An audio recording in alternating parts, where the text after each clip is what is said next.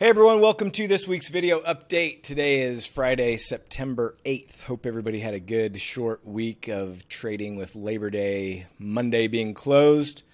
Let's take a quick look at the markets and then we'll jump into the trades this week, starting with volatility. So VIX started off on Tuesday just around 14, popped up above 15.5 and then closed back down below 14. So even with the S&P pretty much sliding lower all week, volatility actually closed lower as well. So not what we necessarily want to see for premium selling, but it is what it is. NASDAQ also lower on the week by a little bit. Russell, the weakest of the bunch, and the Dow a little bit choppier, a couple little bounces Thursday and Friday in the Dow. Gold down slightly, silver down pretty big. Notes and bonds slightly lower on the week. 10-year yield holding its head above 4.25. Oil, let's see, this was Tuesday, so a little bit choppy sideways. Natty gas a little bit lower on the week. Grains all pretty choppy. Euro and the pound lower. And Bitcoin still hanging around that $26,000 level. All right, so let's jump into the trades for the week. Let's start with 0 DTE. So nice week for 0 DTE to start out September. About 20. Actually, that's not right. It's actually closer to about 15,000. I'll show you why here, but let's go through the different strategies and break these down. So starting with AM ratio. So AM ratio, a couple trades. Actually, there's one more in here. For some reason, I've got a ticket into TraderSync. For some reason, a couple of my trades switched the setup that I had tagged it with, and so I actually had 3 AM ratios down about 5,700 on those 3. It's only showing 2 of the 3, but there's another one. And then reason being is because my DKS, for some reason, it is showing up on my DKS. So this minus $1,700 on this one is actually an AM ratio. So on the DKS trade, had 4 trades, 1 loser. So down on those as well. But that was my first DKS loser. So that one's been doing well until this week. 0 DTE Ducks.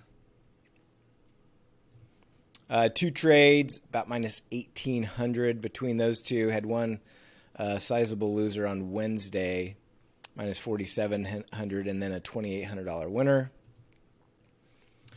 On JSPs, just did one of those, selling puts, plus 1,650. And Power Hour, old reliable, is back this week, plus 17,000 for Power Hour. Tuesday was a small winner between all 3 tranches. Wednesday was a nice winner, about 7,000. Thursday was a small winner of about, call it 1,300, 1,200. And then today, really nice winner, about 8,000. So plus 17K for Power Hour on this short week. I'll take that. And then the PM ratios have really been doing well, and it continued this week.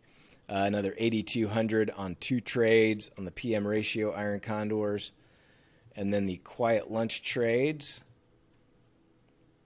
3 of those, one of which was today, was a decent sized loser. The other 2 were winners. So small red on the week on those 3 trades. And then my buddy Rick. None of it set up this week. As you can see, I tagged this as a discretionary trade, and it ended up being a full loser. So that's why I said my total 0 DTE was showing 20,000, but this will settle overnight, and so that'll actually be a little over a $5,000 loser. So net about 15K positive for 0 DTE for the week. Dynamic butterflies. Time flies, nice rebound. 3 winners there, one for 585, one for 700, one for 900. So total time flies, almost 2,200 in profits on those. and the dynamic calendar. So calendars continue on the struggle bus this week. Let me get all these checked so I make sure I cover all of them. And there we go. All right, so tiny winner on an NDX trade, $1,600 loser on a TGIF, $1,300 loser on a 6.7, 680 loser on a BNB, and an 800 loser on a BNB. So a little rough on the calendars lately, but I mean, traditionally they've always been one of my consistent, most profitable strategies at the end of the year. So I'm going to keep trading them. I think it's just a drawdown in some strategies that are still very solid. So don't plan on making any changes there, even though they have been in a drawdown, that's for sure. All right, Iron Ducks. So no closed trades, just added a couple new ones that I'll show you when we get to the platform. No NTT trades. Option selling. A couple winners here. Small, tiny winner on a hedgehog in ES. $230 winner on a hedgehog in NASDAQ. The rest of these are open, which I'll show you. And then lastly, on our portfolio margin. So we have these trades that are specific to portfolio margin accounts. So Golden Shark plus 1,000. Humpty Dumpty is a trade that's still kind of in test mode, but booked a small $135 profit on that one.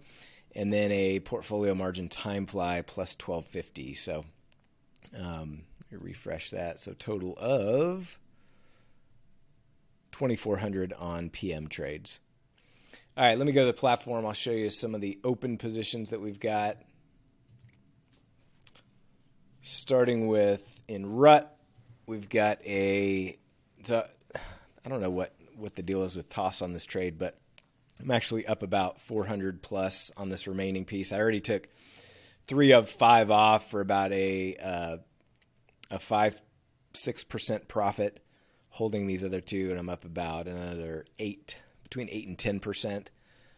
So I'll take that off. This has a Sep 29 expiration, so got a little bit of time left.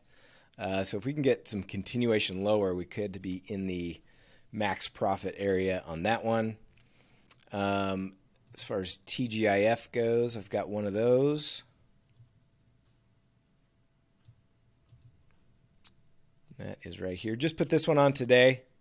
Market's closed, but it's showing up a little bit already. Also have a 3.5 DTE, a 3.6 DTE, which I'll take off Monday morning. I've got a 6.7 DTE, which I'll take off on Wednesday. Those are in a different account, so I can't show you those here. And then on the option selling, there's my RIC that hit max profit or max loss. I've got a time fly on that we just put on today. It's pretty close to where we put it on. And then as far as option selling trades, I've got a short strangle in the euro. We've adjusted that one once.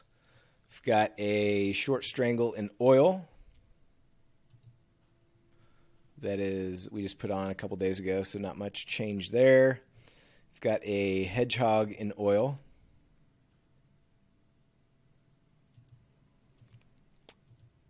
Which is...